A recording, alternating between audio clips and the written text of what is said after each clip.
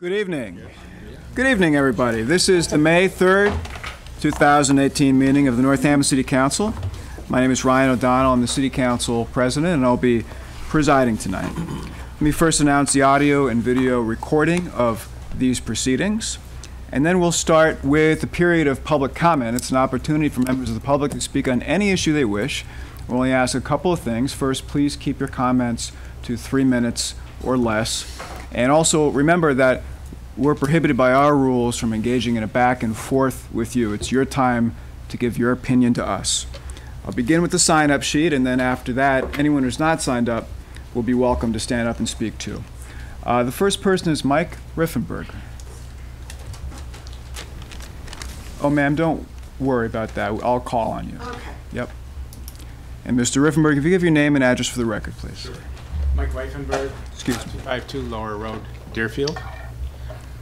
And I'm the publisher of the Daily Hampshire Gazette. I'm here tonight to represent the people of Northampton and the same people who elected you to represent them, and the city's partners who use public notices in our paper to do business with the city as a result of their findings. I first wanted to address a couple of comments that were made at the last council meeting. First, there was a comment about the anachronisticness of the Daily Hampshire Gazette, and so my apologies for not educating our community better about the newspaper and the way that it's delivered to the many readers of the Daily Hampshire Gazette, both in print and online. And so I invite the council to come take a tour of the Daily Hampshire Gazette and learn more about that. There were some observations made about cost, attendance of hearings, alternative methods of delivery, and really I think this discussion is about access of information for the people. I sent each of you a link to the homepage for public notices on gazettenet.com. I hope you had a chance to review it. Use the search function, learn more about the digital delivery of public notices we provide in addition to the print delivery. And 2 weeks ago, I read from a script and shared with you 4 elements required of public notice publishing to maintain its integrity. First, they must be published by a neutral and independent party. Second, they must be accessible to the public. Third, they must be capable of being archived in a secure and accessible format. And fourth, their publication must be capable of being verified and authenticated by the publisher. So I leave you with those 4 elements again. And once again, I ask you to vote no on both ordinance changes to eliminate newspaper legal notice requirements. Thank you. Thank you very much. Now I have Margot Shockett Green.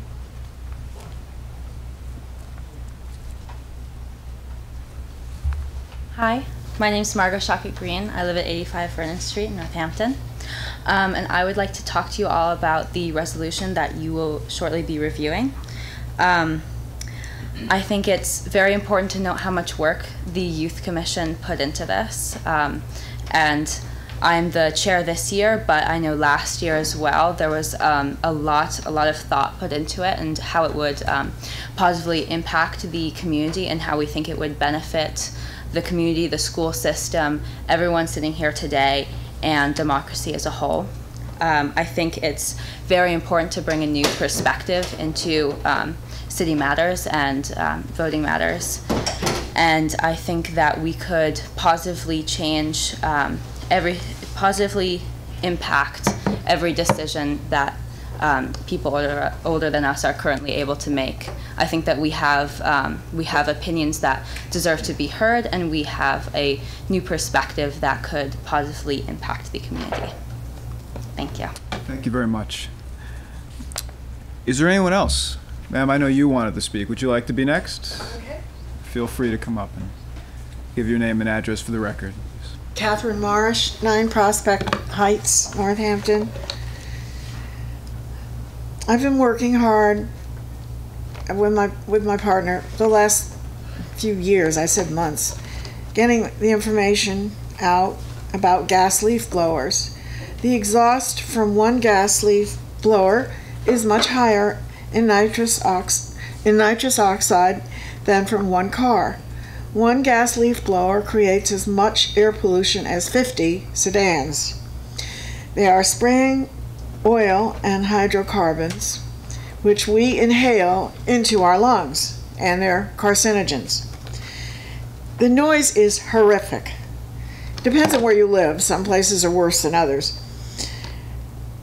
One leaf blower will produce 100 decibels at close range and 75 at 50 feet. Often 2 or 3 are going at several houses at once.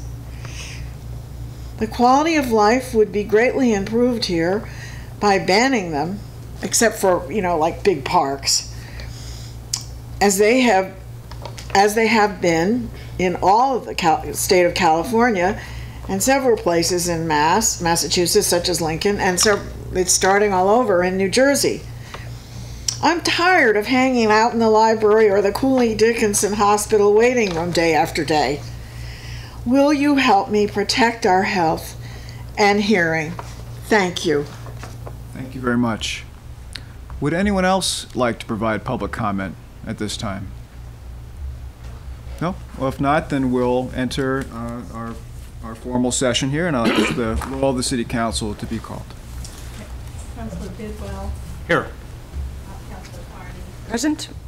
Councilor White. Here. Councilor Klein. Here. Councilor LaBarge. Present. Councilor Murphy. Here. Councilor Nash. Here. Councilor O'Donnell. Here. And Councilor Shara. Here. Seeing as there are no public hearings and no updates from me, are there any updates from committee chairs today? Are there any recognitions or one-minute announcements from councilors? Councilor LaBarge. I would just like to announce a public forum, and it's sponsored by me, City Councilor Mary Ann LaBarge, the City of Northampton, and Just Healthy, LLC. May 14th, 7 o'clock p.m., R.K. Finn, Ryan Road School. The reason why I'm doing this, because the property, Willard's Gravel Pit, was put up for auction. And we have had some very interested people on 2 parcels of the gravel pit. And I've had, since last year, working with Wayne Fiden and many residents in Woodland, Cardinal Way, of preserving the open space in that site area. And it's absolutely beautiful.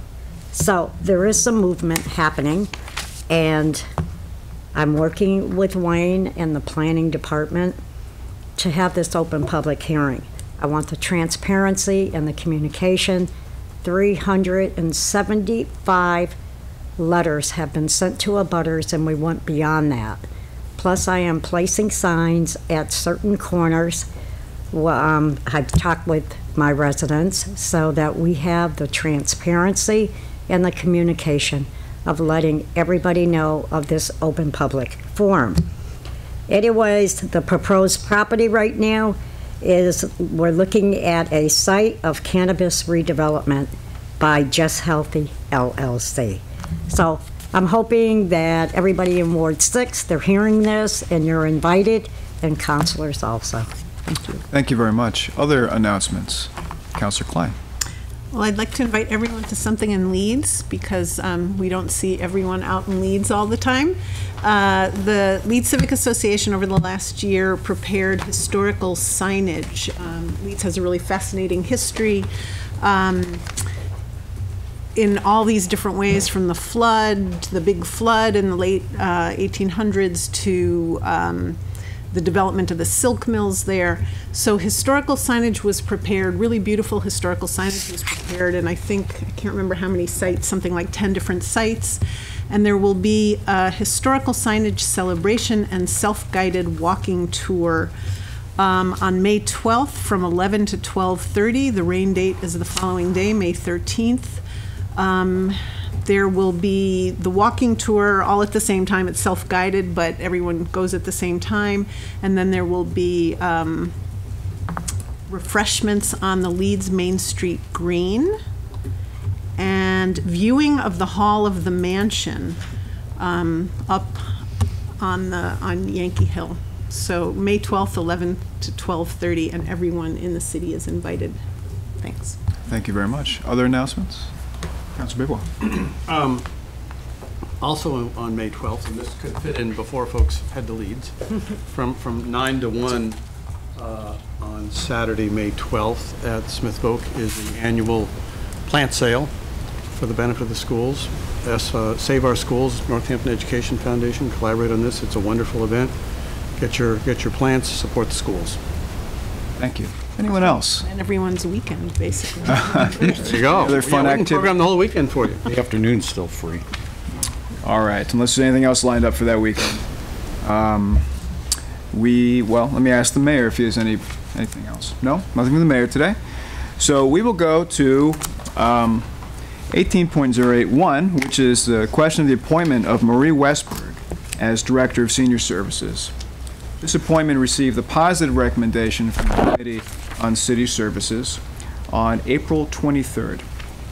And I'll note that according to the City Charter, Section 210, the Council refers candidates for appointment as a department head or as a member of a multi-member body to a standing committee, which for us is City Services. And that committee reviews each candidate and then makes recommendations to the full council within a specified time period. So let me just, what I'm going to do is ask the mayor to come up and introduce the appointee, who is then welcome to speak as well. But just to expand on that, I know that this has been a topic of great community discussion, and I want to make sure that everyone in the chambers tonight and everyone watching at home knows that we are following a very established process. The role of the council under the city charter, ratified by the voters of the city, is to take the appointments that come from the mayor and make an up or down vote based on an assessment that we hold. That is our charge, and it is not possible for us to substitute or make changes or amendments.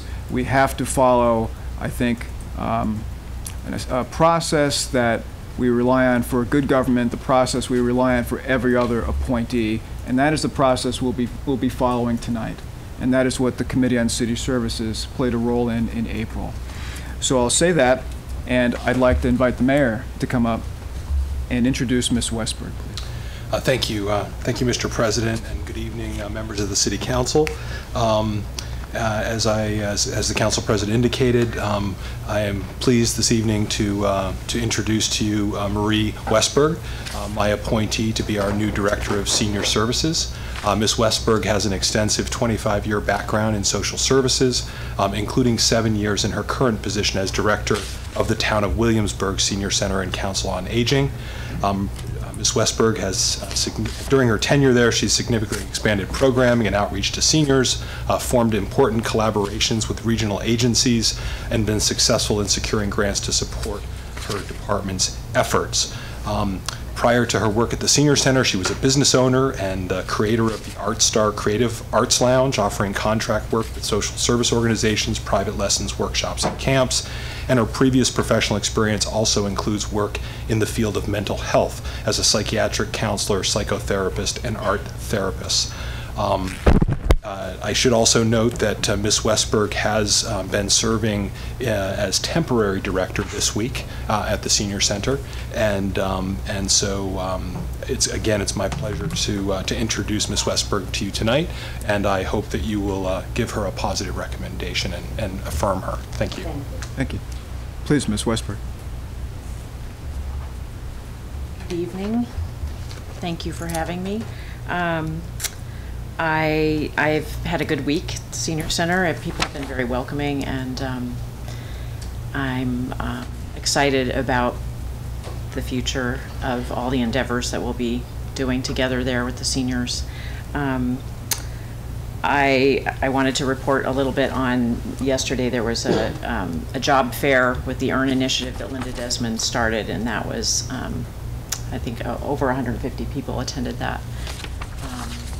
So just to go over a little bit about what I said in the subcommittee meeting, I'm really excited about working with the ADA initiative and the commission, and also working on healthy aging and city planning, working to make Northampton an age-friendly city.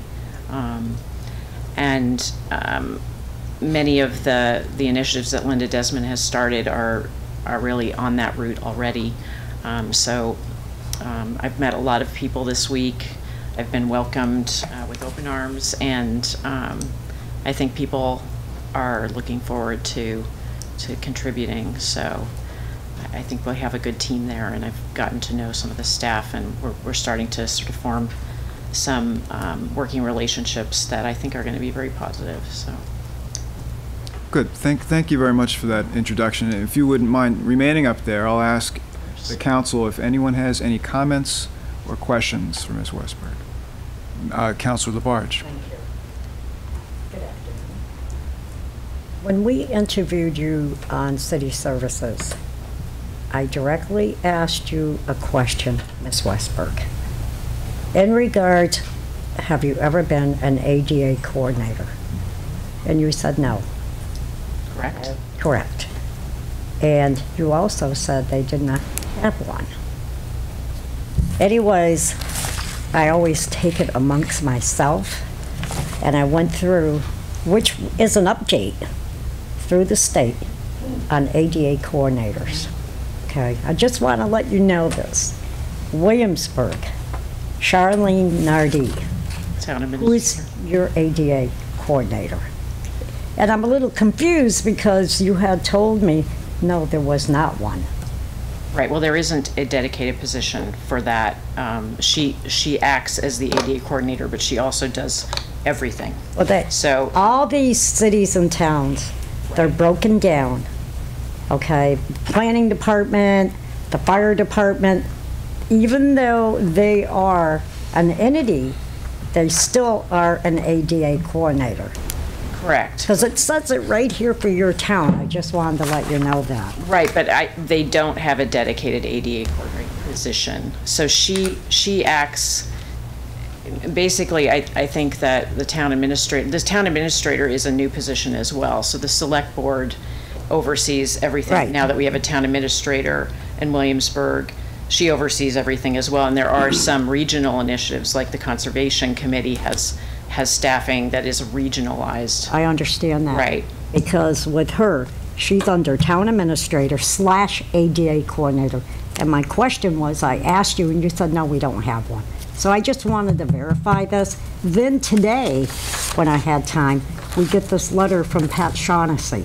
Okay. Every one of us counselors, in regards about me questioning you about an ADA coordinator. And I had already done my own research. Okay, that she knew who that person was. So I just wanted to let you know that. Okay. Good. Thank you. Any other, thank you, Counselor. Any other? You're welcome. Counselor Dwight, please. Ms. Westberg, pleasure to see you. And an opportunity to review your application as part of the committee. And actually it was more than pleased and proud to have the opportunity to forward that on the merits of our recommendations. I think it's worth noting, as far as ADA coordinator, an ADA coordinator, of course, our two previous ADA coordinators, which would be Patty Shaughnessy and Linda Desmond, neither of whom was an ADA coordinator previous to the job. It was learned on the job, which I suspect you're probably going to learn as well. And it's clearly a very important position, particularly as Northampton struggles, and Councilor Labarge knows this very well, because Councilor Labarge has been on the Disabilities Commission for a long time. We'll be generous. So, and I think it's worth noting that I did have an opportunity to interview Ms. Westberg, and I was very impressed and excited at the prospect of you being one of our candidates. I also concur with the mayor's decision and choice in this instance. I think that, you know, this, as the council president described, essentially our job is to determine whether the mayor's selection is qualified to serve in the position that they are. being appointed to. And no one has challenged that, nor should they, because you are more than qualified. So in that regard, I think that, you know, the vote shouldn't be all that difficult here. So I won't make it any more painful for you to have to endure any more conversation with me. But anyway, thank you very much, and I appreciate you submitting your application. And also, I understand that we poached you from Belchertown and Williamsburg, so we have two communities that we have some differences with, I suppose. But I'm grateful that we have the opportunity to have you serve here. Thank you. Yeah, I just want to say that I take the ADA Coordination Commission responsibility very seriously, and I did meet with some of the members of that committee yesterday. So I think what I told them is I'm willing to learn anything I need to learn, and that I will be a strong advocate, and that I am very good at pulling in resources to help myself when I don't know everything I need to know, and I'm not afraid to admit that I don't know everything. So I won't pretend that I do, but I am a hard worker, and I will do my due diligence. So. And are there any councilors who have not spoken who would like to speak at this time? Councilor Bidwell, and then we'll go to Councilor Labarge again. I would just like to add that I enjoyed very much the conversation we were able to have in City Services Committee, and I was quite impressed with your preparedness for the job and some of the new initiatives that you have in mind. And just to reiterate what the council president has said, I mean, it looks like our job, I think our job is to see if there's anything wrong with the process by which the mayor's appointment came to us. And is there anything which on its surface, based on the information we have, that would suggest you're not qualified for the job? And the process, as best I can tell, and actually we do know a lot about that process, I think was a by-the-book process. And I think everything that we have seen about you and heard from you suggests that you're very well qualified for the position. So I think it's clear that we should, with some enthusiasm, be supporting your appointment. And if it's appropriate, I'll put a motion on the floor that we confirm the appointment of Marie Westberg as Director of Senior Services. Seconded. The motion is made and seconded. Is there any comment to that question? No? Then, well, let me, if I may, close by thanking you for coming.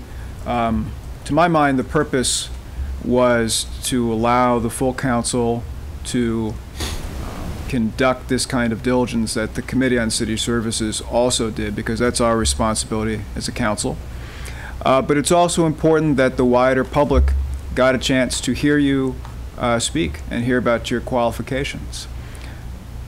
The separation of powers we have in our city government, which we mentioned, the mayor making appointments in this case, the council providing scrutiny of them, is not a one-time thing. It's a feature of our government that we try to provide oversight in a general sense, not in the sense that we manage city departments in any way, but that we're there to work with city departments when necessary. For example, the Committee on City Services will bring in many different departments over the course of a year, as councilors know, to say, how's it going? What are the programs you're working on? Can we help? So I just would like to close by saying I hope you realize that not only are we here to scrutinize your qualifications, we're here to support you, because everyone in the city has an interest in the Department of Senior Services succeeding and for you to succeed. So you should know we have that ongoing commitment to you. Thank you very much. So with that, I would like to call the question, and I'll ask for a roll call on the question of appointing Ms. Westberg as Director of Senior Services. Councilor Bidwell. Yes. Councilor Carney. Yes. Councilor Dwight. Yes. Councilor Klein. Yes. Councilor Labarge. Yes. Councilor Murphy. Yes. Councilor Nash. Yes. Councilor O'Donnell. Yes. And Councilor Sherrill. Yes. Okay, Ms. Westberg is unanimously confirmed to this position. Congratulations. Thank you. Thank you very much. We'll move on to the consent agenda, which approves the following items. First, the approval of the April 5th, 2018 minutes. Various appointments which will be the equivalent to referral to the Committee on City Services. Those are to the Board of Health.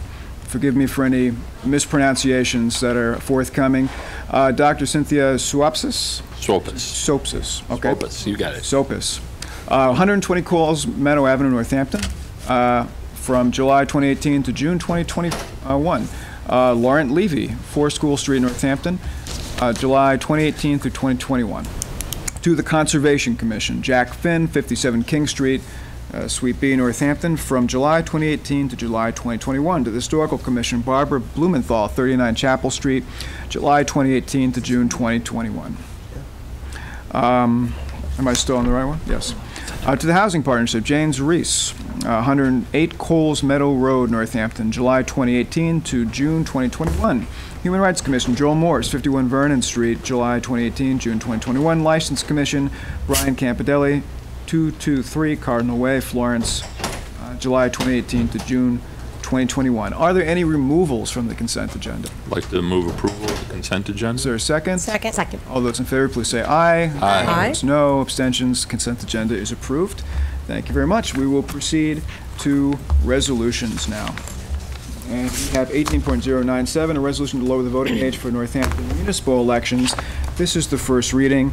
If there's no objection, I will read the resolution and open it up for debate once we get a motion. This is upon the recommendation of the Northampton Mayor's Youth Commission, Councilor William H. Dwight. This is R 18.097, a resolution to lower the voting age for Northampton municipal election. Whereas the right to vote is elemental to democracy, and that right should be protected and guaranteed to all qualified citizens. And whereas 16 and 17-year-olds possess the same critical analytic intelligence as 18-year-olds. And whereas in Massachusetts, 16-year-olds have been deemed able to consent to sexual intercourse, obtain a learner's permit and driver's license, get married with parental consent, work a full-time job, and pay taxes. And whereas Austria, Argentina, Brazil, Scotland, Switzerland lowered their voting age to 16 for municipal and, in some cases, national elections, and studies showed that the younger voters were no less informed than their older counterparts. And whereas the largest portion of Northampton's municipal budget is the school budget, and whereas most people voting in Northampton did not go through the modern Northampton public school system, but most 16-year-olds living in Northampton currently are in that school system, giving them an important and unique perspective on school issues. And whereas studies have shown 16-year-olds have been the largest age demographic to closely follow certain votes, such as following the Scottish referendum to leave the United Kingdom. And whereas early voter engagement increases civic participation later in life, which is vital to a democracy. And whereas turnout among all voters in the United States is decreasing, and a push to vote is much needed for younger citizens. And whereas younger citizens are demonstrating their desire to influence the government that serves them by demonstrating, in a different sense, for demonstrating for sensible gun laws to prevent gun violence. And whereas expanding suffrage to people who previously were not able to vote is good for democracy by every measure, and whereas Massachusetts legislation has advanced a civic education requirement to promote critical thinking and participation among younger people, and whereas 16-year-olds may now pre-register to vote in Massachusetts, which may provide a logistical framework for their participation. Now therefore be it resolved that the sponsors call upon the Northampton City Council to petition the Massachusetts legislature to allow the City of Northampton to establish a minimum voting age for residents of Northampton of 16 for all municipal elections. I would accept a motion on this resolution. Take a motion. Is it seconded? So it's on the floor. I invite one of the sponsors to introduce it. Sure. As you heard Margot Jacques Green express, she is the current chair of the Northampton Youth Commission. This has been in discussion now for almost 2.5 years. Massaging it, doing analysis, and in fact, actually, all these assertions in here do have citations. We thought we'd spare you the citations, but they are available, and we'll include them in the final document. I think would probably be the best way to serve. But I think the best way to put it, and you know, there is an allusion to it. On March 24th, just 5 weeks following the shootings at the Parkland School in Florida, in 5 weeks' time, throughout this country, people between the ages of 16 and 18 organized one of the largest demonstrations, mass demonstrations, that has been witnessed in this country, which is saying something, particularly recently, and especially in Northampton. It was organized, run, managed, and performed basically exclusively by this cohort that we tend to fob off as being too young or too callow. And it's interesting, when I first posited this, actually, when the Youth Commission was discussing this last year, I actually wrote a column about it and posted it. And it's interesting, the pushback and the response from the community on this. There was lots of support, but then there were a lot of things like they're not mature enough, they don't own property, they won't think for themselves, they'll vote the way their parents do. It's just a means by which the liberals are trying to, you know, stack the deck. I mean, it's interesting, a lot of these arguments, of course, we've heard used before when we were trying to deny suffrage to African Americans and deny suffrage to women. And, you know, this whole issue about being a property owner, we got rid of that some time ago, thank God. You did not have, once upon a time when we first established voting laws, only the one man, one vote thing was a ruse. It was basically one man who owned property, which included slaves, could vote, and the other men could not if you did not.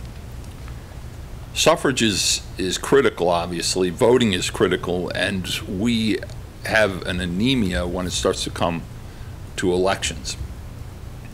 As far as other qualifications, you need to be a U.S. citizen. In some states, you can't be a felon. And you have to be over the age of 18. That's it. You don't need any other qualifications. You don't have to be brilliant. You don't have to be good looking. You don't have to be wise. But I would argue that actually, recently, I think the youth, particularly in this community and other communities, proven wisdom is very evident in that group, and maybe not so evident in our group, because I would hold up as Exhibit 1 the President of the United States.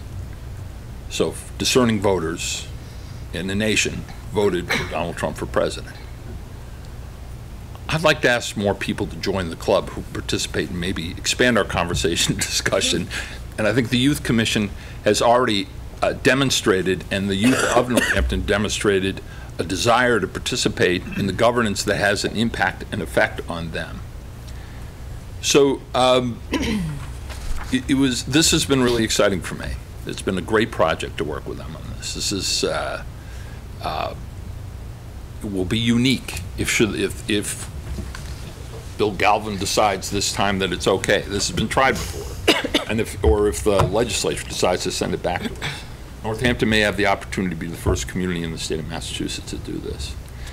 But we're not the first to think of it, and there are a lot of other communities that are queued up to do the same thing. There's a Hilltown group, the Holyoke is considering the same thing, to give agency to the younger voters in their community in the form of a vote.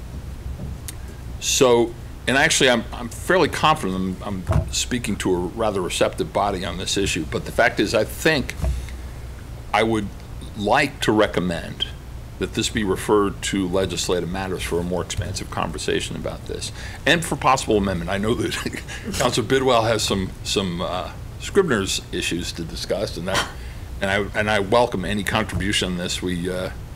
This was done by committee, and I would just assume, I think being massaged and polished by committee would be great. I'd be grateful for any energy that my fellow councilors would be willing to donate. So. Councilor from Ward 4. So since, well, March 24th and before with the organizing, you're right that this is, youth civic engagement has become a national topic in general, but specifically this has become a big topic around lowering the voting age, and you know the Washington Post, the New York Times, NPR, they've all done opinion pieces on it. So you're right, there are a lot of communities that are talking about this, but I wanted to take a moment to acknowledge, and Margot mentioned it, and you mentioned that this is something that the Youth Commission's been working on for a while. And that's true, and I want to say that I know that this is something that you, Councilor Dwight, have been talking about and thinking about for even longer than that. So I think it should be acknowledged that you were well in front of the curve when thinking about this issue, and the importance of bringing younger people into the fold and engaging them civically and giving them the right to vote. So credit where it's due. Thanks. Councilor Klein. Thank you, Councilor Dwight, and the Youth Commission, if there's anyone still here from it, for this piece of work. It's really important. And just wanted to say two quick things. The most sophisticated and robust political discussions that I have right now in my life are with my 15-year-old and my 17-year-old nieces. And my 17-year-old niece was one of the main organizers in her city of Medford to create the March for Our Lives there. So I see firsthand how youth really contribute to our political process and just kind of social betterment. So I'm all for this. And I just thought it was important, and you can probably speak to this better than I can, Councilor Dwight, but I understand that this is a home rule issue, that we can't as a city, this is coming to us as a resolution as opposed to an ordinance, because we as a council cannot put forward or change legislation in terms of voting age. So I don't know if you want to speak to that just to educate people a little bit more about it, but I do know that, I don't know how many years ago it was, 4 or 5 years ago, that the city of Lowell tried to lower the voting age, and it was ruled unconstitutional either by, I don't know, the state Supreme Court, was it, or the Secretary of State. So people have tried to do that in different cities in Massachusetts, or at least in Lowell I know of. So I just think that that's important for people to understand why this is coming to us, I think, in this format. And yes, you're absolutely right. We don't not have the authority to declare that, and that's why this is essentially a resolution appealing to the council to draft a home rule petition. And in fact, actually, this has been discussed. There are some charter changes that we need to do for a number of things, small details like special elections issues that don't work and things like that. And I would like to see this folded into that appeal, and I think soon we should draft it. The idea is, in all likelihood, if the legislature so deems, they would probably send it back to us to put on the ballot, to have the city vote on this issue. And so that's the hope is that if the resolution passes, as I said, I'm fairly comfortable with that, then it's incumbent upon us to work together and figure out how we would draft a home rule petition to the legislature to send off to them, and vote on it here and then send it off to them, and hopefully return with a favorable. And we'll see what Mr. Galvin has to say too, but I suspect that unconstitutional ruling is challengeable, easily challengeable. Hopefully and I think the stage has been set, particularly by these demonstrations, recent demonstrations, that I think there's a broadened community receptiveness to the notion that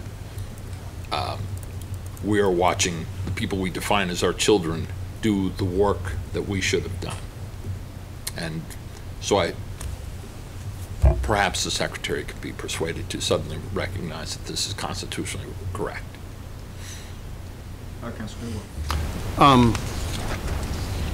I very much appreciate the hard work that's been put in over 2 years and more. And I'm supportive of it. If it were to come to be, I think we'd be enormously proud to be the first or one of the first communities in Massachusetts to lower voting age in municipal elections to age 16. I too had a question about the process. Councilor Dwight, are you suggesting that we come up with a process for recommending charter changes of which this would be one, or as opposed to a standalone home rule petition? I gather it's the former you're suggesting. The reason is that we do have some critical issues that need to be addressed, and I figure, I mean, obviously circumstances have changed. We've lost our representative. We've just lost our senator. The people who would carry these two items forward, or at least would be our banner carriers, aren't available to us now. So that I have to acknowledge the fact that is more than problematic for not just this, but for so many things. But yeah, the idea was that probably fold them in together, send them off as a package to be reviewed by the legislature. I understand that there was some discussion also recently about some petitions that might be forwarded by the mayor, for instance, relative to undocumented residents being able to have the right to vote. I don't know if we incorporate those or if the timeline's affected or not, but that's something we would have to strategize. Again, once, should this be accepted and that be basically taking the temperature of the council and we want to proceed that way, then I think then we would do that calculus afterwards. Anyone else? Councilor Nash. So as somebody who's been working with youth all of my life, I just want to say that I really appreciate the work of the Youth Commission once again. I mean, the Youth Commission's been developing stuff like this for a long time and pushing us forward. And this is probably one of the most remarkable things that's come out of the Youth Commission. And I'm a super fan of all of the work that you guys have done over the years. I've filled in a few times for Councilor Dwight, and it's really a fabulous little gem that started with Mayor Higgins and is continued under Mayor Narkowitz. It's a great way for our youth to become involved in the civic process. I mean, one of my favorite meetings is that first organizational meeting where they elect a chair and who's going to be a secretary, and they're kind of figuring it out. And by a few weeks into it, they know how to run a public meeting. So and this is the kind of stuff that comes out of there, and we should all be very proud of the work that they're able to produce here. So I'm going to fully support this, and wherever we send it today, I thank them for the work. Councilor Barge. Yes, I also want to thank the Youth Commissions. Councilor Dwight, you talk about me with the Commission on Disabilities. You've belonged to them for quite a long time, and a lot of effort has been put into the Youth Commission. I'm going to support this too, no matter where we're going to send it to Legislative Matters. But I have to say, and I have to echo what Councilor Dwight has said, a lot of effort has been put in to the democracy of our youths in the city. The gun violence, it showed how much support and hard work that they put into it, and we're all there in support for them. And this is awesome. I agree with this. I think that the limit should be dropped down to 16 years old. And to me, when you go out and work, and whatever you do, I mean, you go and get a permit or a driver's license, you go out and work full time, you deserve this. What's the difference between 16 and 18? So I support this. Councilor. I'll just add that I too would support it being referred to Legislative Affairs so it can get more attention, more airtime, more visibility, more discussion. I think it'd be great. Councilor Dwight referred to a couple of Scrivener's errors that I pointed out. I won't bother us all here. Maybe just you'll do it then. Yeah. Just submit it before it comes back for second reading. The one thing I would mention is the final, therefore be it resolved. I think what we want to say, be it resolved that the Northampton City Council petitions the Massachusetts legislature. We have already been petitioned by the sponsors, and now. So that would be one of those minor tweaks that I would suggest. Well, my only concern is that would suggest that this is the petition to the legislature, and I think that actually has to be cobbled in a different way. I think the petition has a particular format that this would not conform to. I see what you mean. So that's why you wanted to keep it in the form of the sponsors call upon. I see what you, okay. Noted. Might it be the case that the Committee on Legislative Matters comes back not with this resolution or with this resolution and an actual order? Pending the vote, yeah, depending on the determination of the vote, although I'm counting and it seems pretty, prospects look good. Yeah. So I think that's the place to actually craft that. I think that's true. I would like to do that. Yeah, I appreciate the process. It's like a mini constitutional convention. Right. It's even a mini charter review. I mean, we do a charter review every 10 years, and this is sort of in addition to that. So I like the idea that we're going to have a process before it even goes to the legislature for people's comments, and we may get some interesting suggestions to craft it to our to the maximum benefit of Northampton. So great. I support this too, for the record. Anyway, any other discussion? Is there a motion to refer this to legislative matters? So moved. Second. Any discussion on the referral? If not, all those in favor, please say aye. Aye. Opposed? Abstentions? So the matter is referred. Thank you very much. Great. Let's see. No presentations tonight. We will recess for the Committee on Finance, starring David. Thank you. A very short meeting it will be. Laura, would you call our roll, please? Councilor Murphy. Here. Councilor Price. Present. Councilor Labarge. Present. And Councilor Shara. Here. So first item is approval of the minutes of our last meeting. Do we have a motion? Motion. Second. Any corrections, discussion? Hearing none, all in favor? Aye. Aye. Opposed? And financial orders. The first one is 18.094, order to authorize the mayor to sign a vendor contract for up to 5 years.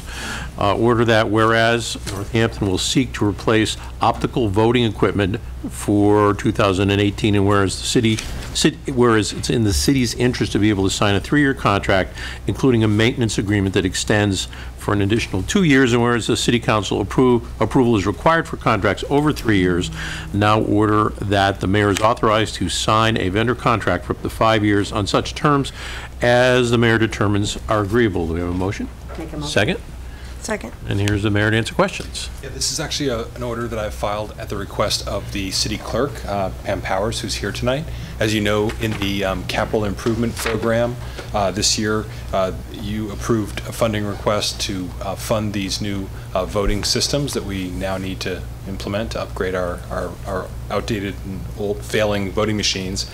So this is actually allowing us to sign a contract that would extend beyond 3 years. This is a vote that we've done many times for technology, for textbooks, for any number of things, and state law requires any contract longer than 3 years I can't sign without getting authorization. So I would also defer to the city clerk if you had any specific questions about the contract or what this is for, but that's the basic purpose of the order. Any questions for the mayor or the clerk? Good with the, we talked about this capital improvements a little bit. So, with no questions of the mayor and the clerk, all in favor of a positive recommendation for finance, please say aye. Aye. Aye. Opposed? All right. And the next is 18095, an order relative to a taking on Garfield Avenue, whereas by order 18.024, the City Council voted to lay out and accept a public way a parcel of land shown as Garfield Avenue Extension. It's 30,000 or 3,082.4 square feet on a plan entitled Commonwealth of Massachusetts Street Acceptance Plan of Garfield Avenue Extension, prepared for the City of Northampton and Hampshire County, dated March 6, 2017. And whereas in the order to complete the layout of the extension of Garfield Avenue, the City Council must authorize the acquisition of the land.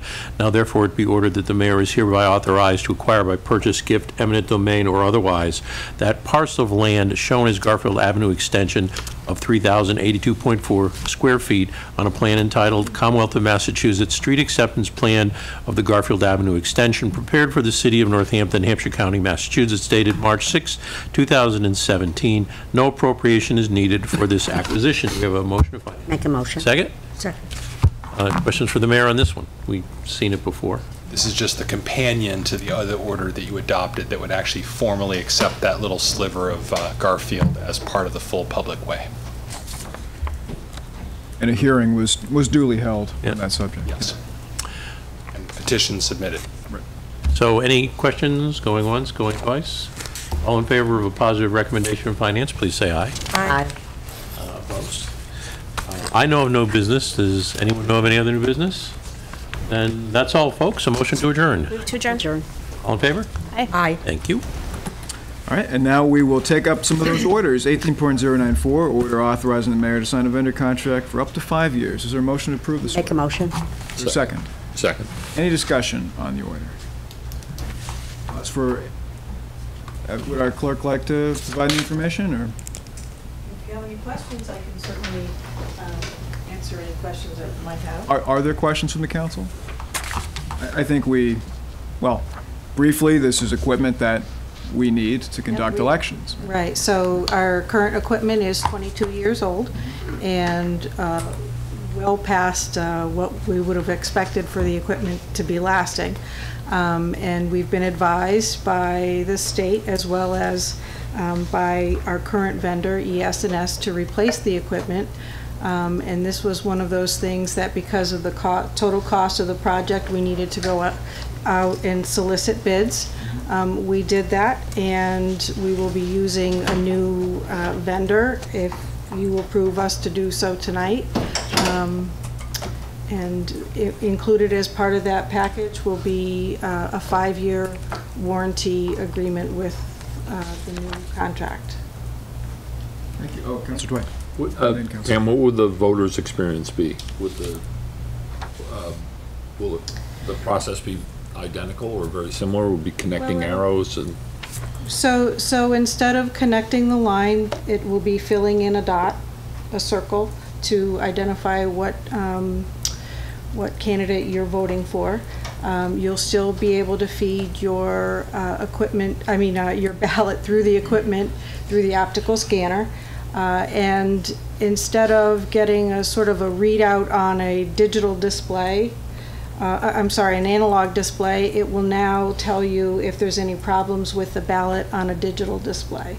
So it's a little bit different. I understand that the town of East Hampton has been using the equipment for 5 years, and they really think very highly of the equipment as well as working with the LHS vendor. So, would it expedite ballot results, by any chance, or is that still you have to wait till someone comes down and?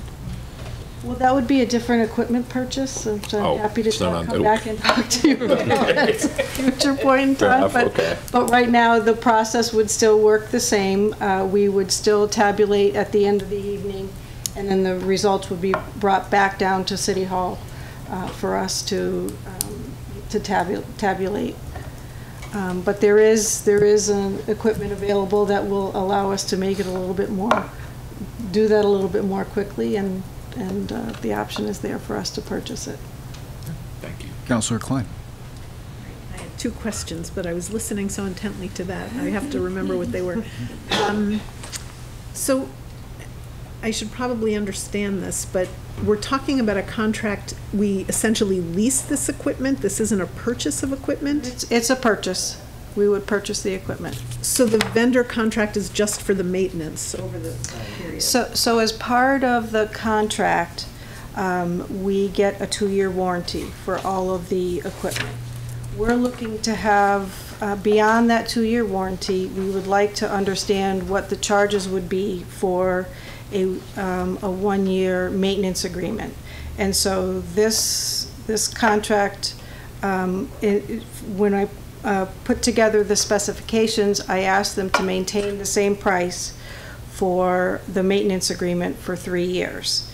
And essentially, both vendors that sent bids indicated what that price would be.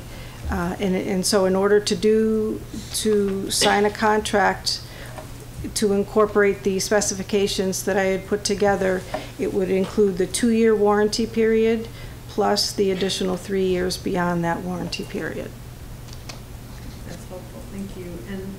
And the other question's slightly related to what's already been asked, but will there, because the process will be only, I know, slightly different, and it sounds like it will be fairly simple, will there be an effort to kind of educate voters about, how this looks different and that they're going to be going into a different situation?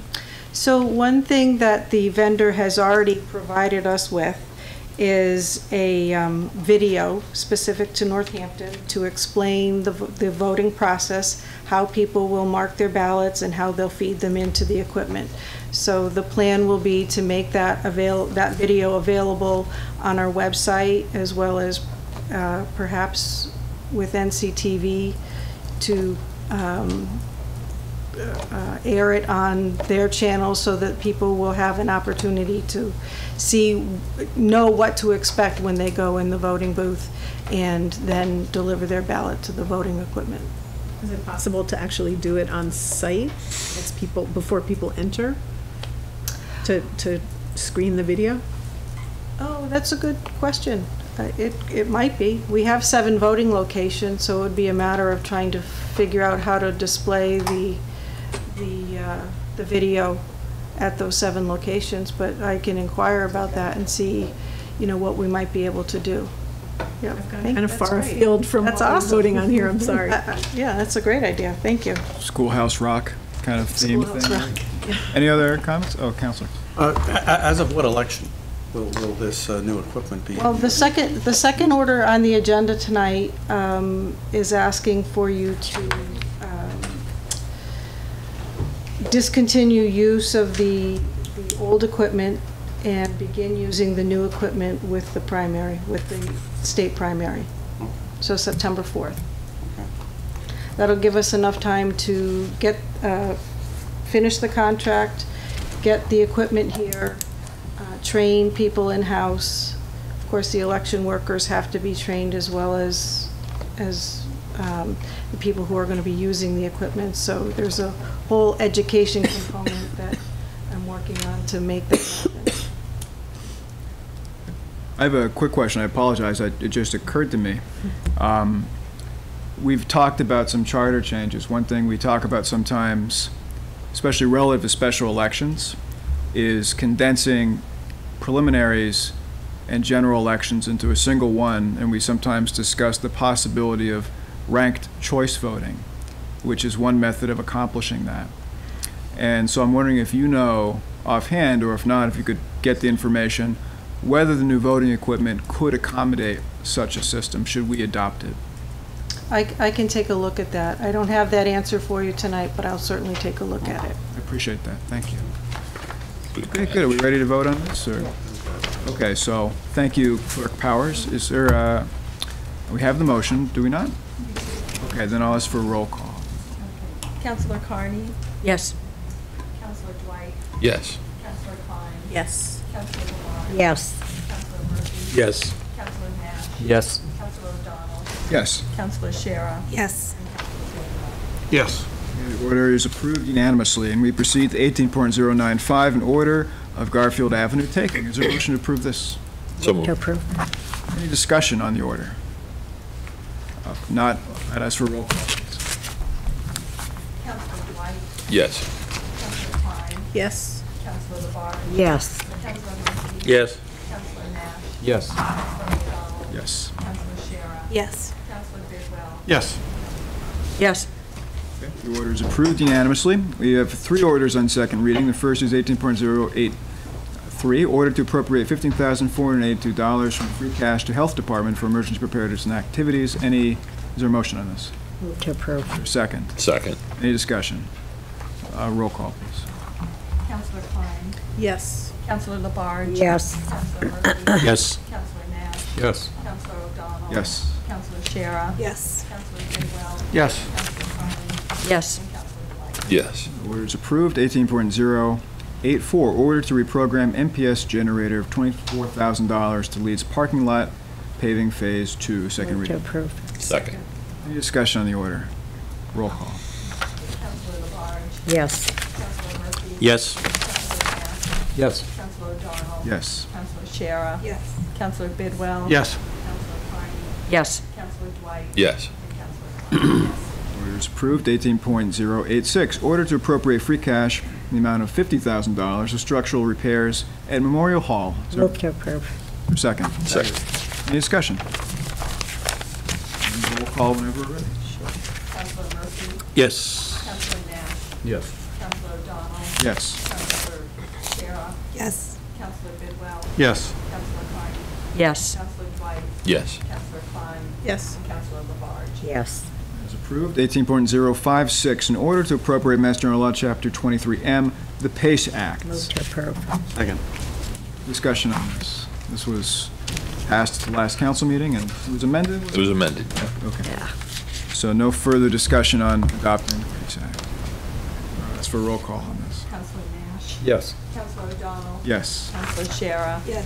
Councilor Bidwell? Yes. Councilor Carney? Yes. Councilor Dwight? Yes. Councilor Klein? Yes. Councilor Labarge? Yes. Councilor Murphy? Yes. This is the companion order that you heard about. 18.093, in order discontinuing the Optic Eagle 2 voting system and approving use of the ImageCast precinct optical scanner and tabulator system. I'll note for purpose of process, the city clerk has requested 2 readings on this day to accommodate the requirement that a certified copy of the order discontinuing use of the old equipment and approving the use of the new system must be received by the Elections Division by May 7th, 2018. Is there a motion to approve this order? Make a motion. Any discussion on this? Clerk Powers, do you have anything to add? You sort of outlined it. That notation was there. Okay. It definitely was what I had intended. Okay. Not said as eloquently as you would have said it, I'm sure. So if there's no more discussion, we'll ask for a roll call. Okay, Councilor O'Donnell? Yes. Councilor Shara? Yes. Councilor Bidwell? Yes. Councilor Carney? Yes. Councilor Dwight? Yes. Councilor Klein? Yes. Councilor Labarge? Yes. Councilor Murphy? Yes. Councilor Nash? Yes. Suspend rules. Second. Any discussion on the suspension of rules? All those in favor of suspending rules, please say aye. Aye. Opposed, Aye. no. Abstentions, rules are Move suspended. second reading. Second. Okay. Any discussion on second reading? Okay. Roll call, please. Councilor Shara? Yes. Councilor Bidwell? Yes. Councilor Carney? Yes. Councilor Dwight? Yes. Councilor Klein? Yes. Councilor Labarge? Yes. Councilor Murphy? Yes. Councilor Nash? Yes. And Councilor O'Donnell? Yes. There are 2 ordinances that have not yet been referred, so we cannot act on them. The first is 18.096, a roads taking ordinance. Is there a desire for me to read this ordinance into the record? Let me just pull it up here.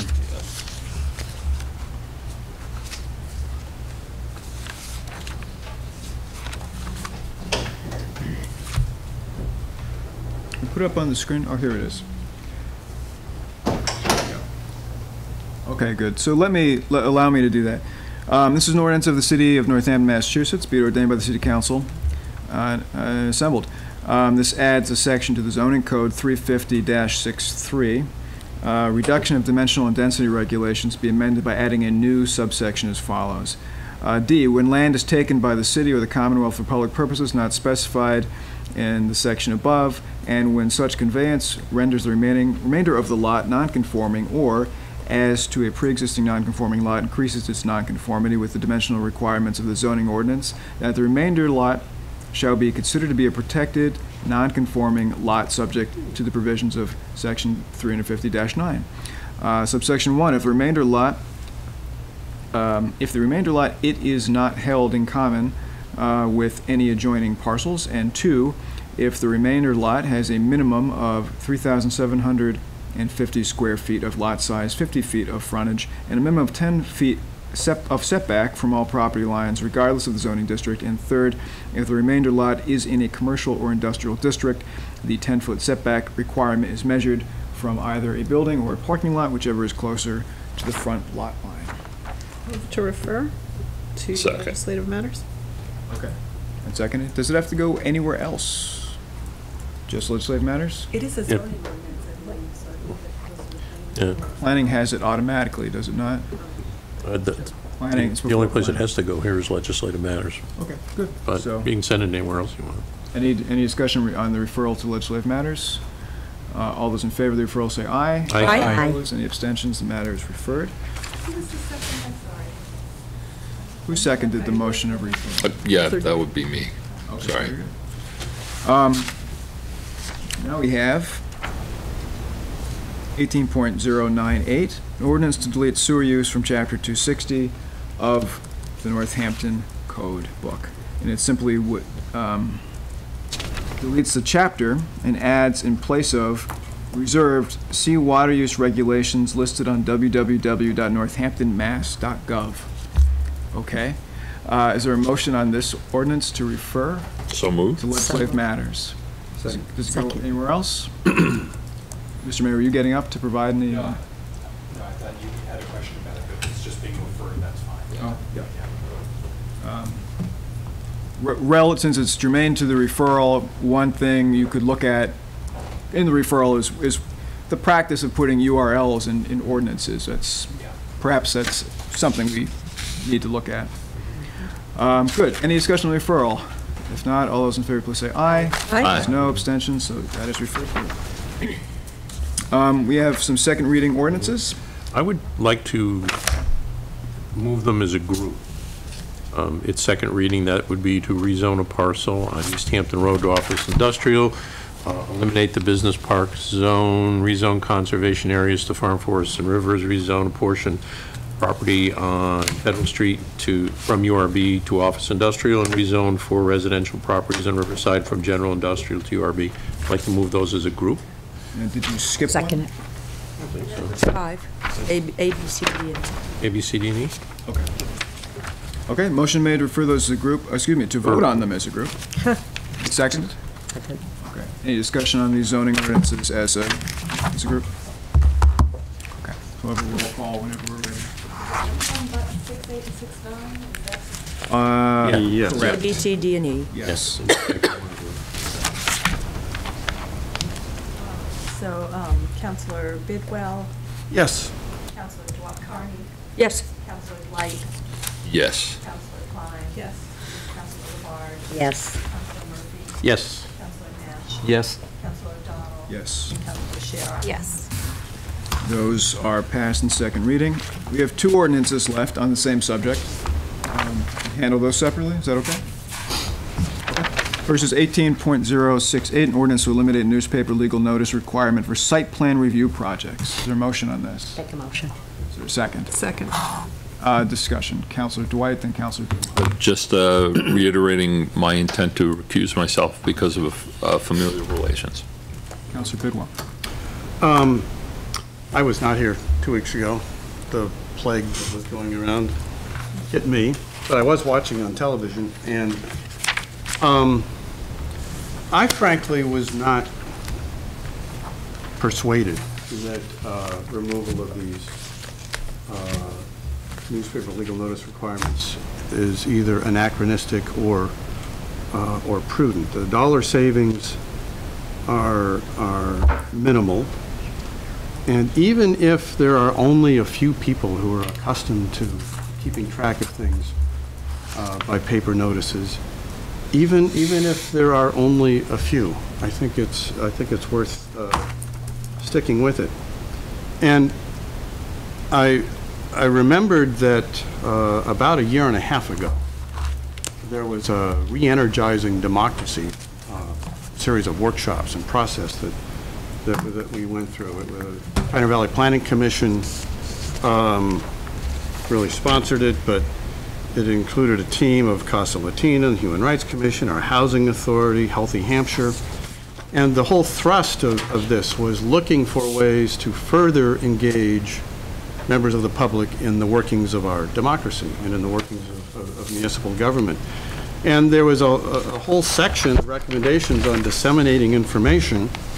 And though there was a great deal of attention paid to what more can be done with social media and other outlets, there was also this recommendation. While there was a push for social media, participants also noted that not everyone has access to the internet, so information should continue to be available in paper versions. There was another comment from a public hearing that got quoted in this set of recommendations, which, by the way, it's a report that's on the city's website, Re-Energizing Democracy Recommendations.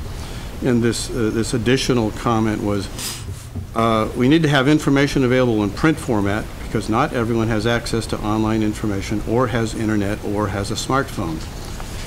And I frankly think it would be consistent with the thrust of the principles of re-energizing democracy to maintain these print notices in the newspaper. So I will vote against both of these ordinances, 6.8 and 6.9, for those reasons, and encourage my colleagues to perhaps give it a second thought.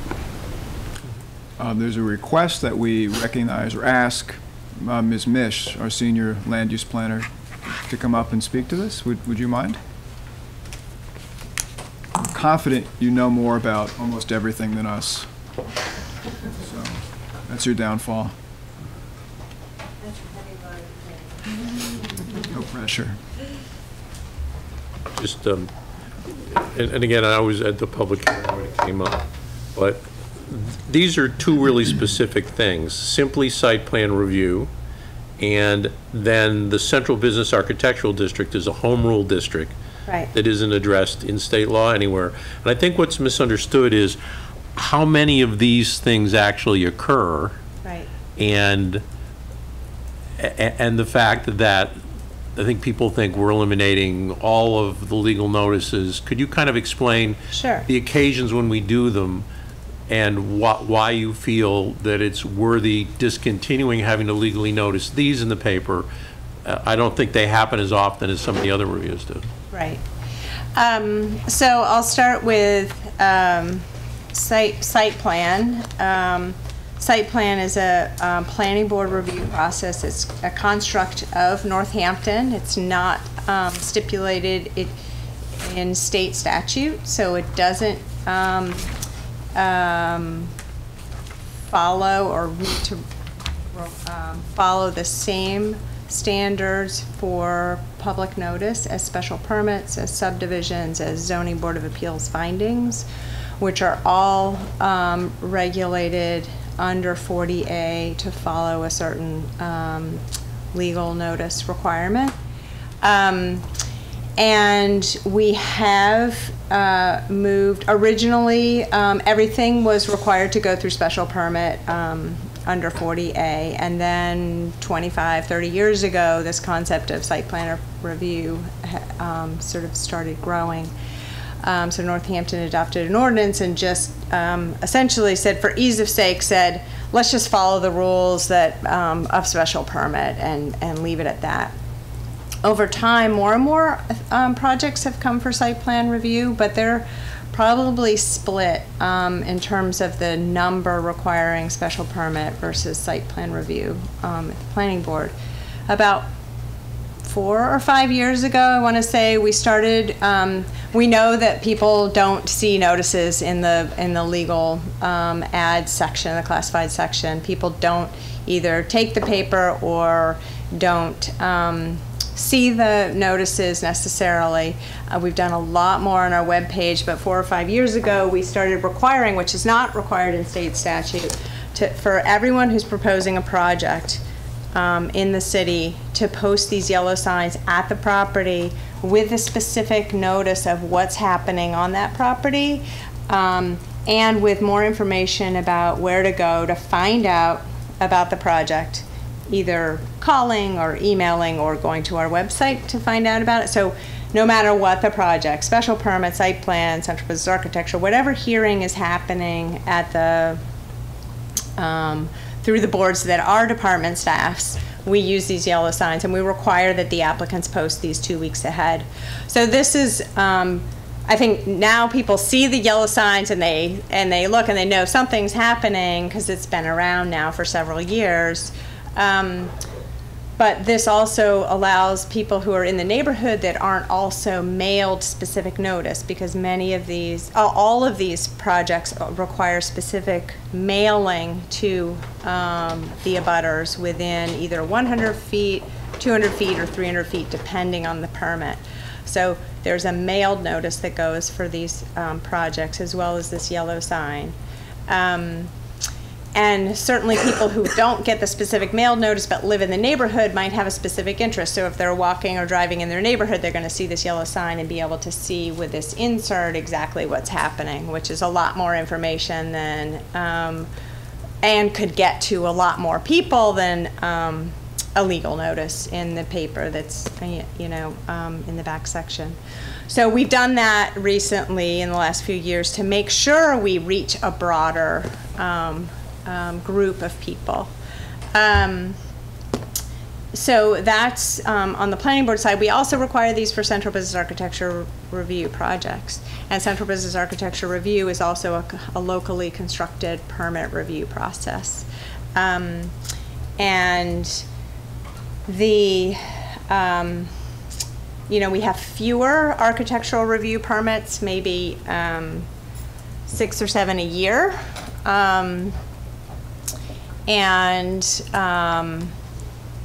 But we do know that particularly in downtown, you get a lot of people who are coming downtown and they see these signs. So it really draws a much bigger, casts a bigger net in terms of notification on the central business side, because probably more people, you know, wandering around downtown might see a sign. And they trigger a mailing too, right?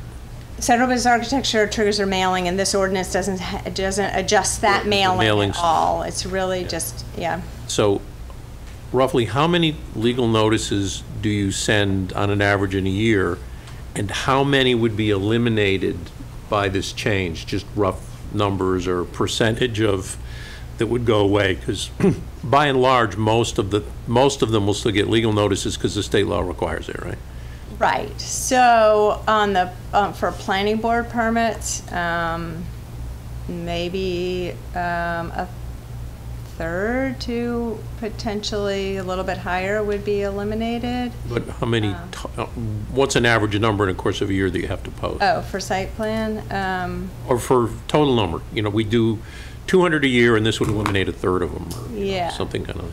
So, you know, we're actually kind of in a low. We've been in a low for a little while, so I'm just going to recalculate a bit for permits. But so the board meets twice a month. So, you know, potentially if there's one site plan for that's, let's say there are 24 permits in a year, you know, spread out average. So, you know, if a third or a half of those were site plan, then it would be, you know, 6 to 12 or whatever that number is. So, yeah.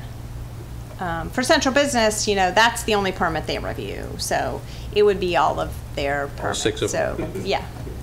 Yeah. Any other questions for Ms. Mish? Oh, I'm sorry, Councilor Klein.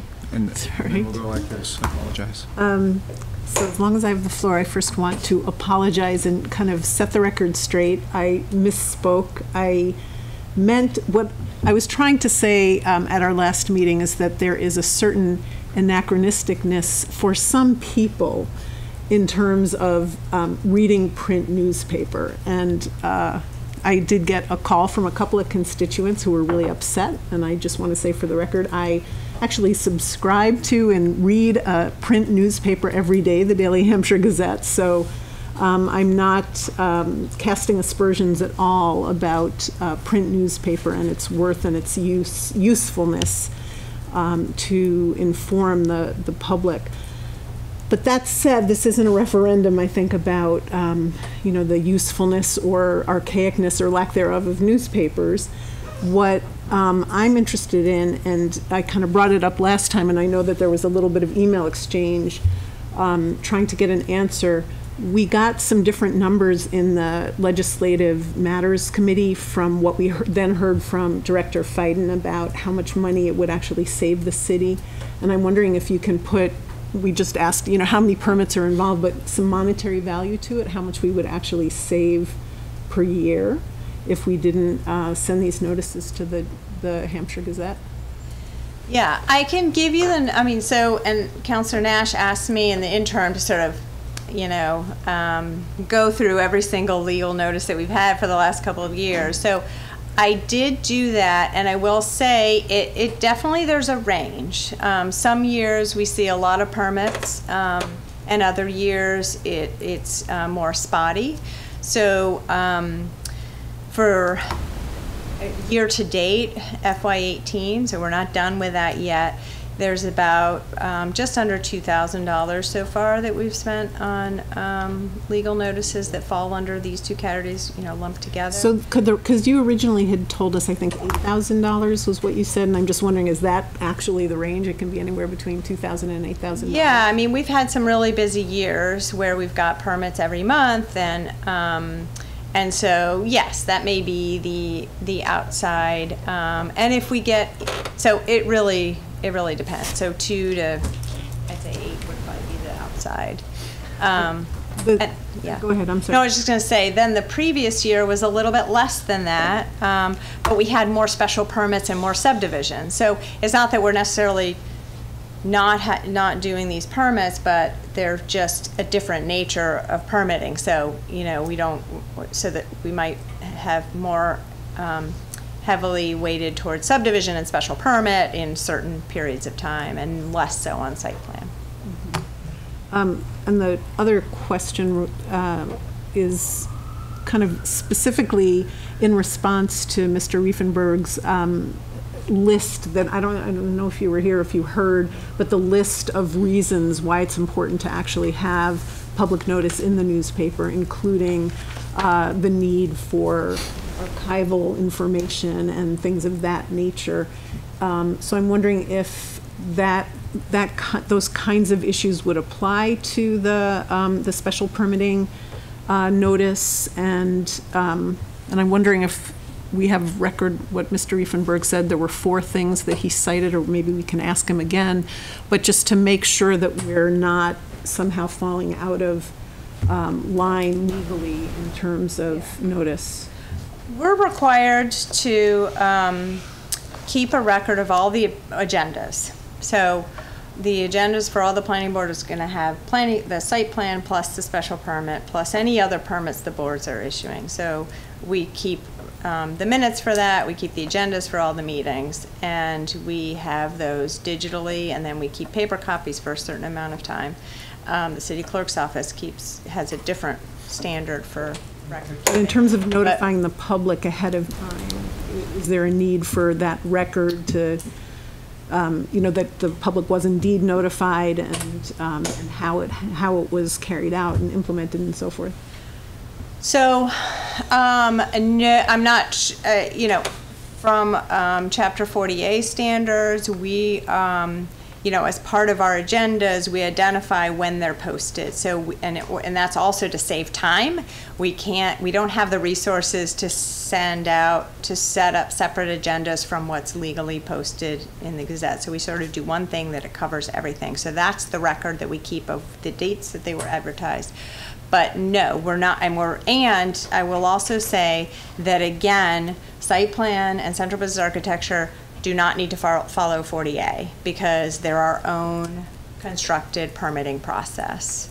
And we've also devised other ways of notifying people, particularly, outside the mailed notice, that we think is very helpful and is broader than what people would see in the classified or the legal section. Thank you.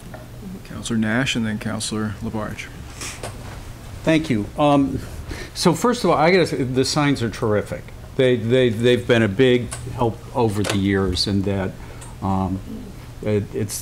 I've pulled over many a time to look at and read what's going on at any particular property. The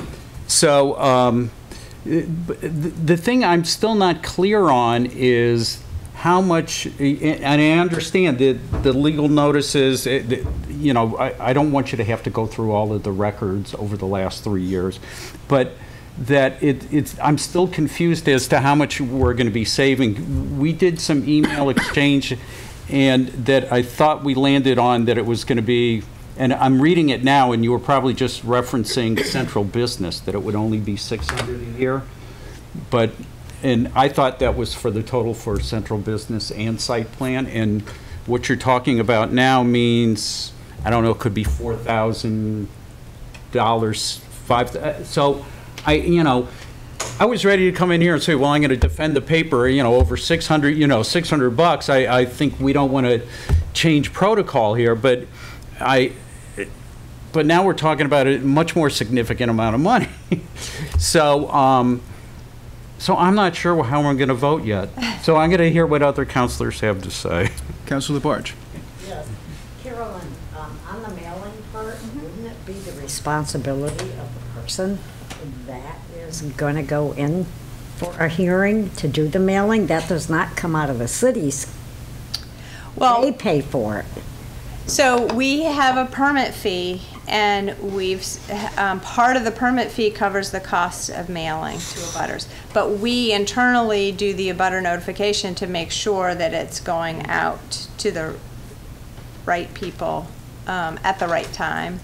So our office actually puts together the posting for that.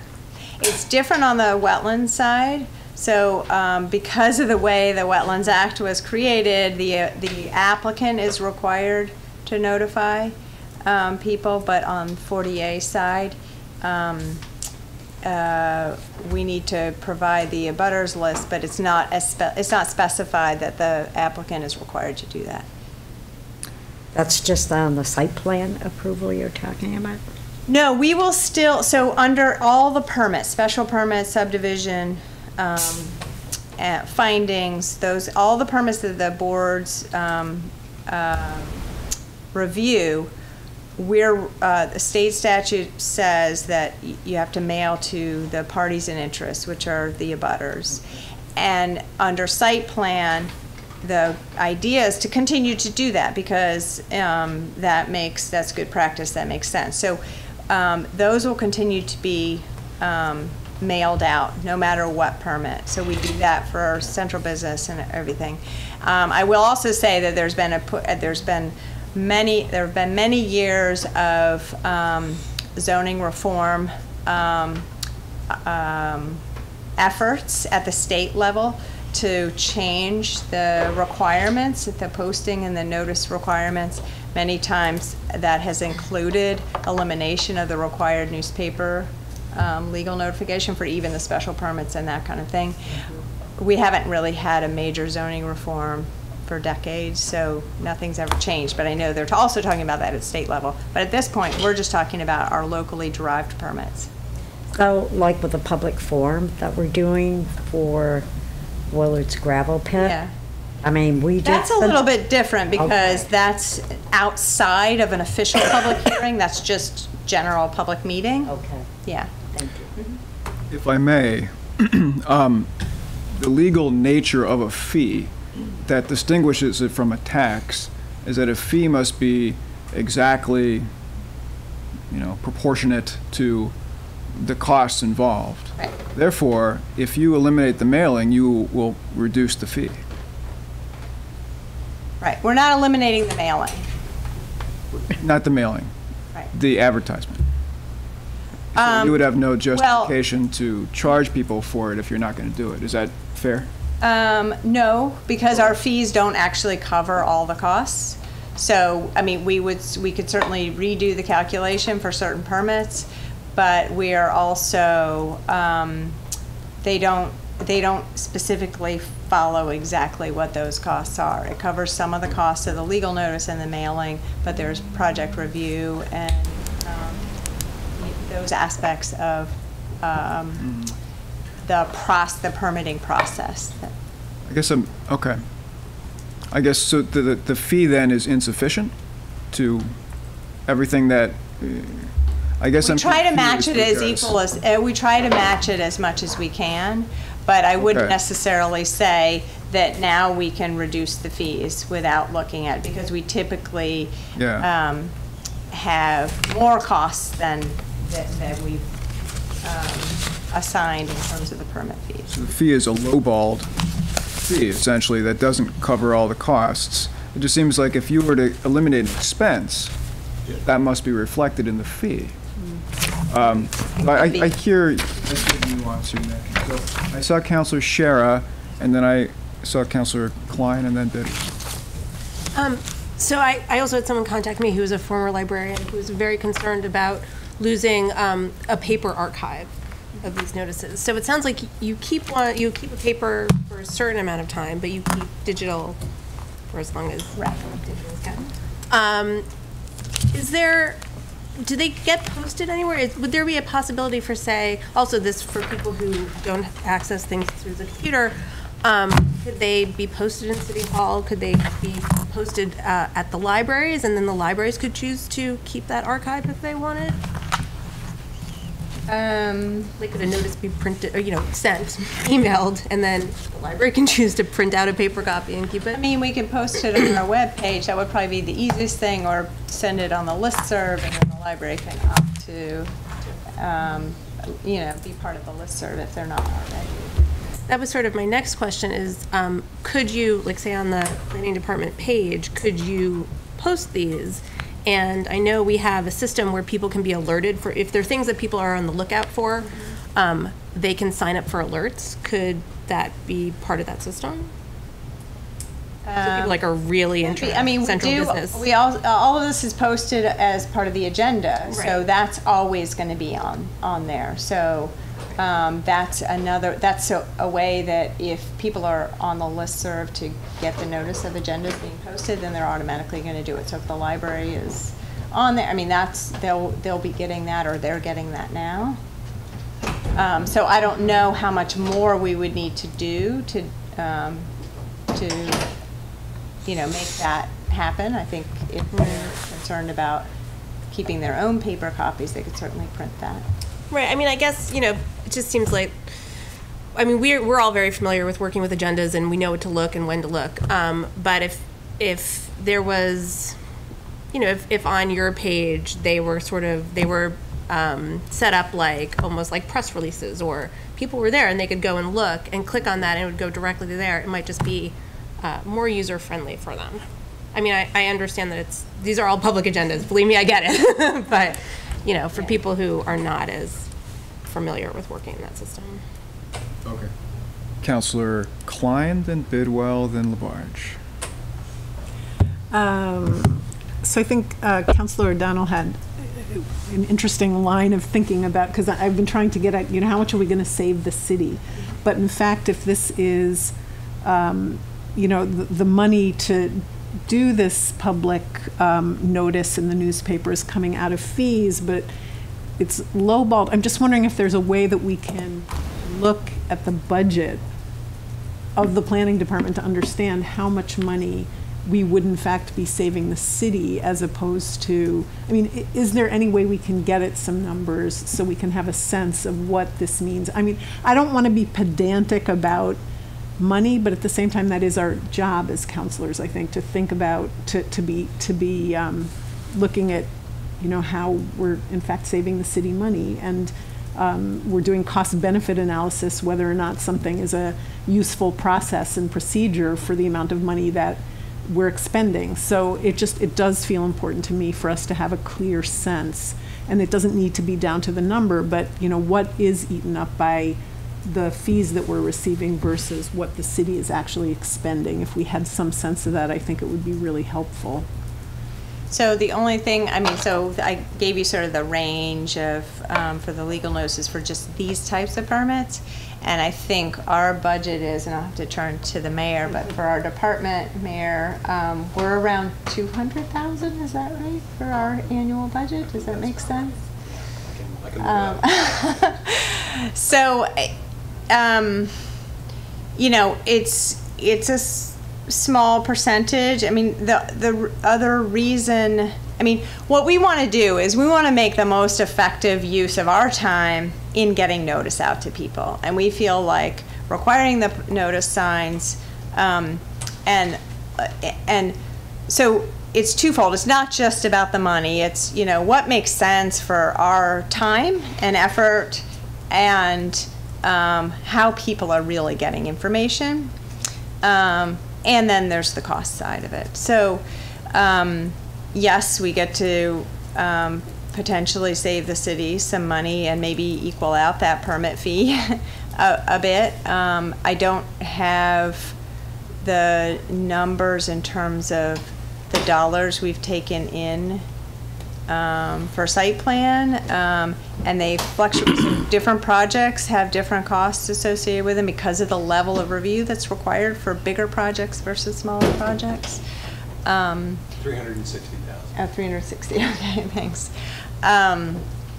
So I don't know if that answers your question, or if you think you want more details about that, because I would have to go back and look at then, you know, our permit fee collection, but then it also would require going back in and determining which ones, what type of projects it was that came in under those fees, as opposed, you know, because they could be subdivisions and special permits that are a much bigger projects take, you know, more staff time for review. Okay. Councilor for Ward 2. Thank you. I get the fact that these two types of notifications for site plan review in Central Architecture District fall outside of Chapter 40A, so it's totally at local discretion whether we do this.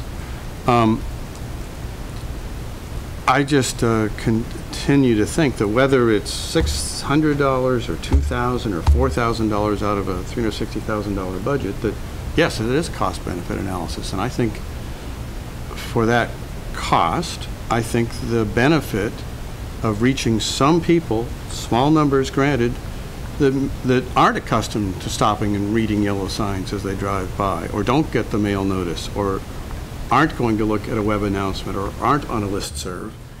Yes, there's a small number of them, but there are some folks who are accustomed, and I also don't buy the argument that we can't point to people who actually show up at meetings because they learned about it.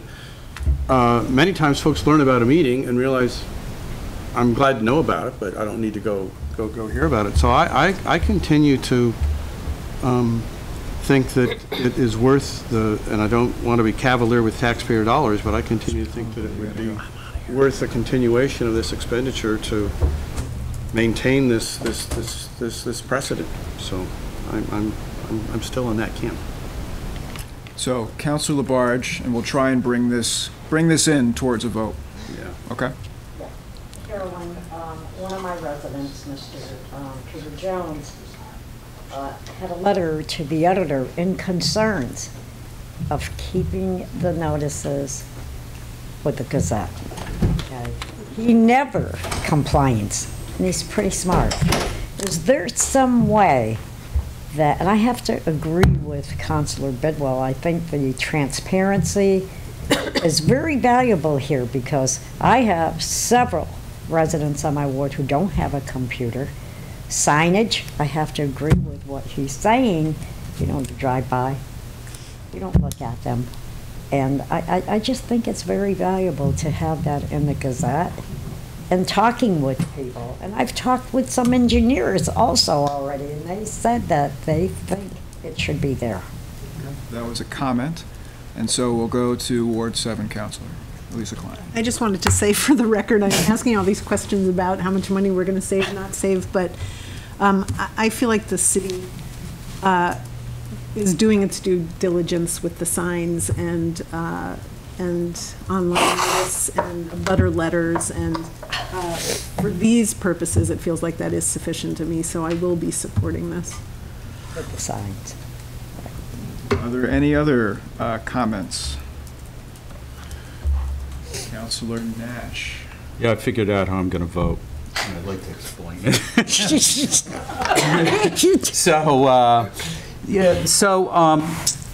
So the signs are great, and one of the things that, you know, we all know from doing outreach, that you have to hit people 3 times with information. Yeah.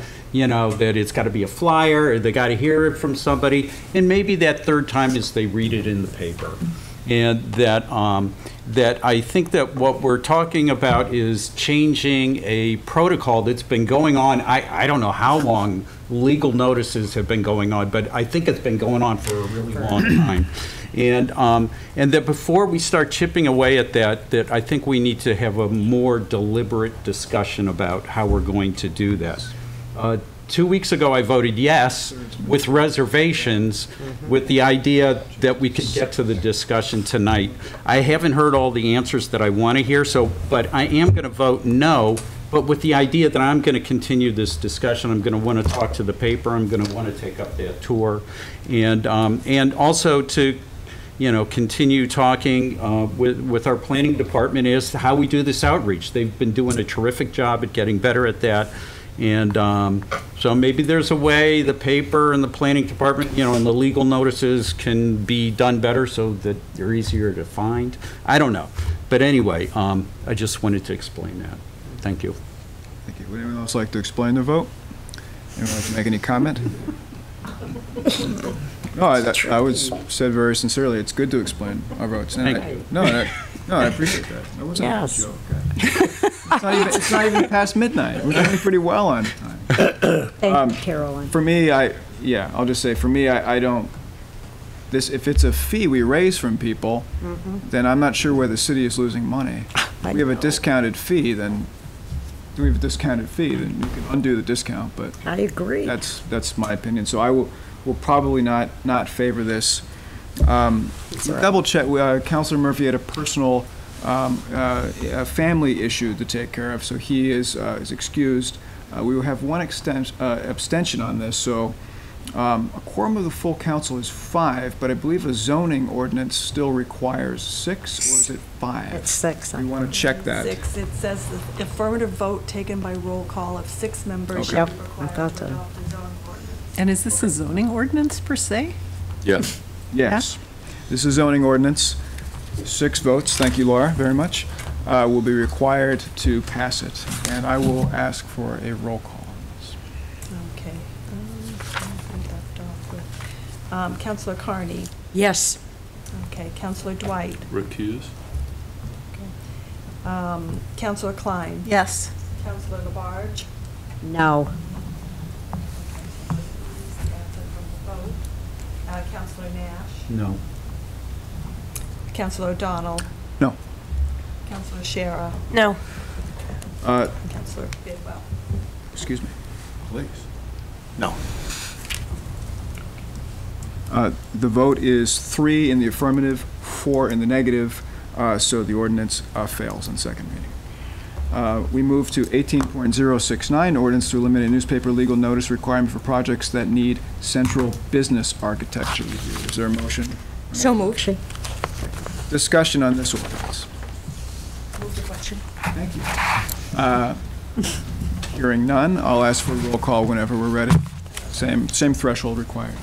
Councilor Dwight. Recuse? Councilor Klein. Yes. Councilor Labarge. No. Councilor Murphy. Councilor Nash. No. Councilor O'Donnell.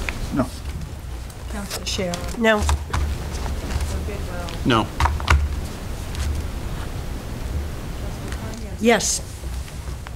Great. That vote is 2 in the affirmative and 5 in the negative, so that also. Any information requests tonight? Any new business? Motion to adjourn, please? Second? Second. All those in favor say aye. Aye. We are adjourned. Thank you.